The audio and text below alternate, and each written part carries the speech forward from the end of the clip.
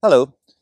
Today I published Lincolnshire Police's Force Management Statement, and I felt it was really important to give some context as to what that statement contains and what it means. Her Majesty's Inspectorate of Constabulary have asked every force in the country to produce a Force Management Statement, which is essentially my view of the demands and strains on policing in Lincolnshire, and the things that we will have to meet over the next 3 to 4 years.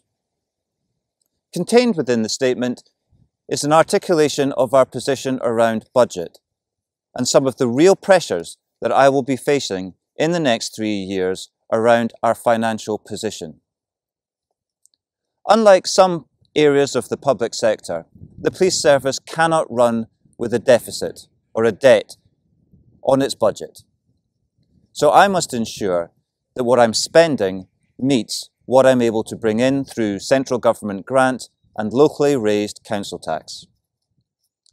We have had a number of promises from central government over recent years around a safer level of funding for Lincolnshire.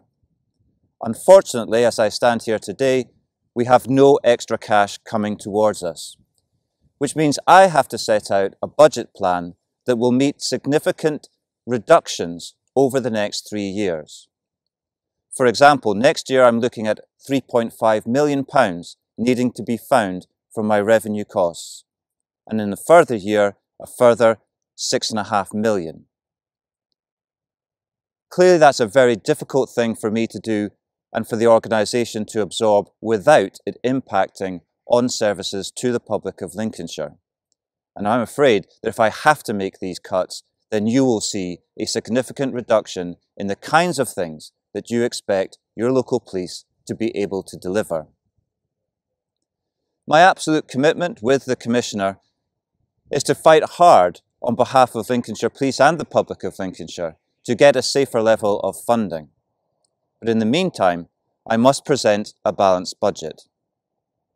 Some of what the report contains articulates the way in which I will try and do that.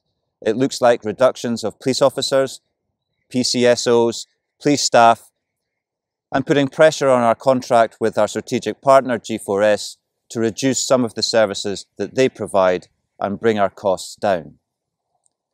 It's a very difficult situation to be in, but clearly it's one that I will work hard to try and mitigate and resolve in the months ahead.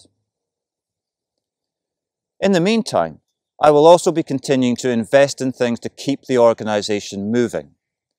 That may be even more necessary if I find myself having to reduce staff numbers. Things such as replacing vehicles and investment in technology will have to continue if I'm to make the organisation as efficient and effective as possible. I understand this is a difficult message for everyone to hear. It's not one that we move into by choice, but if we have to meet these budget savings, then significant reductions, unfortunately, will follow. Hopefully I can respond to as many questions as possible and be as open as possible about the impact that this will have. But I will definitely be trying my level best to reduce that through continuing discussions with central government.